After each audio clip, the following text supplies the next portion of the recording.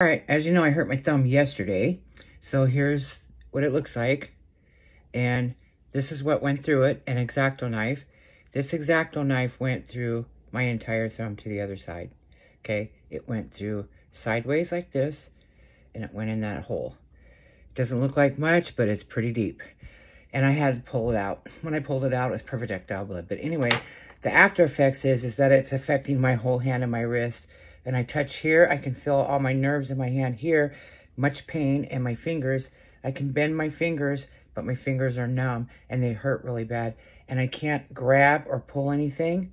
And the one thing that's bothering me is that I cannot bend my thumb by itself.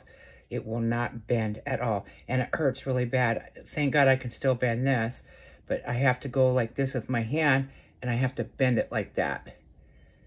It cannot bend on its own. No matter what I do, see the strength right here? I'm trying to bend it like this. It won't bend. So I have to go like this. So maybe if I exercise it throughout the couple months, hopefully it'll heal faster than that. I can bend it, but it will not bend in my, it's stuck like this. It's just stuck in the air like that. I can't bend it at all. But thank God I can still move it. So what happened, I looked it up. I hit a nerve in there and it sliced it in half. And that nerve is connected to your hand down here on all your fingers. It's one or two nerves and they're connected. And that's the exact spot where the nerve is inside, like a little bit inside right here.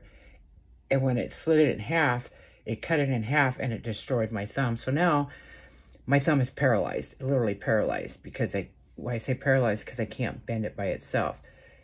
Now, if I take my other hand, I can bend it. So anyway, I just want to give you guys an update on my thumb, and had a little bit of bleeding since last night. So I'm changing the Band-Aid. I'm using peroxide and I'm using Neosporin to heal it up and a huge Band-Aid to put on it. So that's the best I can do, and just walk around like this. It won't bend, it won't do anything. Once again, I have to bend it like this because it won't bend by itself. No matter what strength I use, it will not bend.